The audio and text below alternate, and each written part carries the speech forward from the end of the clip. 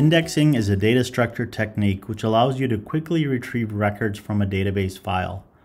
A single level index is a file containing values for a single column, typically a primary key, which point to a row containing the row that matches up to the column value. If an index column is unique, the index has one entry for each column value. However, the index column, if it's not unique, then the index could have multiple entries for some column values or one entry for each column value followed by multiple pointers. A single level index is usually defined on a single column, but a multi-column index is where each index is a composite of multiple index column values. The create index command creates an index on the table. And you just say create index, then the name of the index, followed by on, and followed by the name of the table and the columns listed in parentheses. In the example diagram, there is an index on the state column of the city table. Each column value is sorted in the index and has a pointer to the row where the state matches up. If the columns are not unique, then there is a new entry in the index. Each index can have multiple pointers to the same value, as in the CA example, which points to San Diego and Compton. When the database is executing a select query, it can perform a table scan or an index scan. A table scan is when it reads table blocks directly without accessing the index, and an index scan reads the index blocks in order to find the table blocks it's looking for. The percent of table rows selected by a query is called a hit ratio. When a select query is executed, the database examines the where clause and does a table scan if the hit ratio is high, or it looks for an index column with an index scan.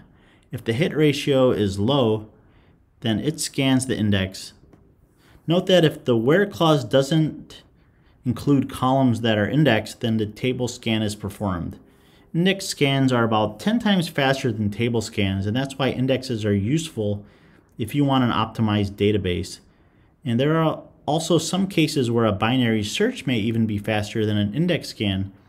Binary search requires that the columns are sorted, and it keeps splitting the rows in half until it quickly finds the results you're looking for.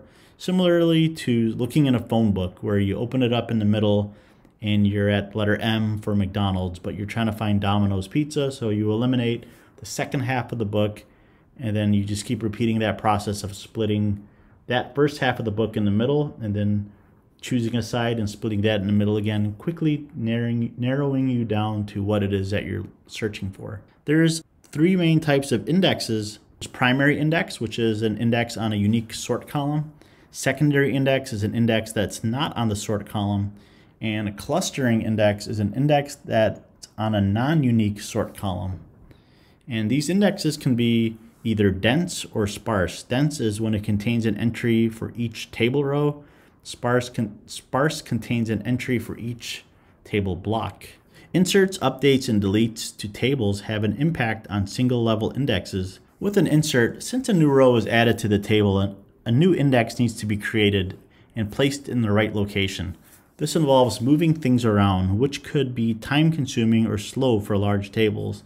And to help speed this up, the database just splits the index block and reallocates entries to the new block after it's created some space for the new entry. And then when you're doing a delete, when a row is deleted, the row's index entry needs to also be deleted.